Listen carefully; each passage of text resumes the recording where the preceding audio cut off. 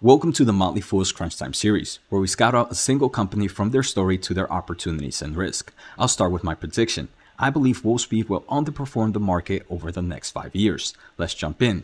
Wolfspeed is a pioneer in silicon carbide technology, producing semiconductors for electric vehicles, industrial energy, and power applications. Their core business revolves around developing silicon carbide substrates and power devices primarily for EV drivetrains, which make up 60 to 70% of the silicon carbide market. By transitioning all production to 200mm wafers at their Mohawk Valley facility, Wolfspeed is reducing cost and increasing capacity. However, this strategy comes with significant execution risk. The opportunities are massive. The shift to EV presents a notable growth opportunity for Wolfspeed.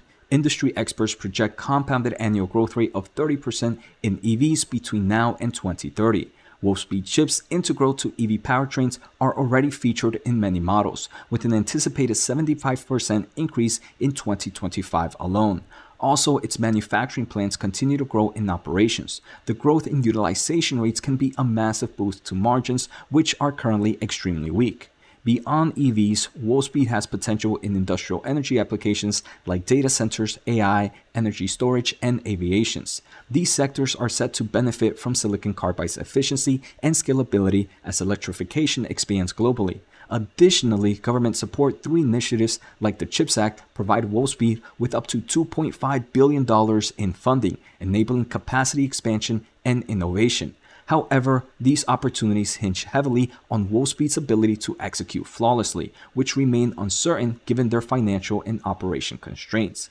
Financially, the company is not yet profitable and is navigating heavy restructuring costs. While its $1.7 billion cash position and CHIPS Act funding provide a cushion, further equity raises and convertible debt refinances pose risk to shareholder value, especially the over $6 billion in long-term debt and current negative free cash flow.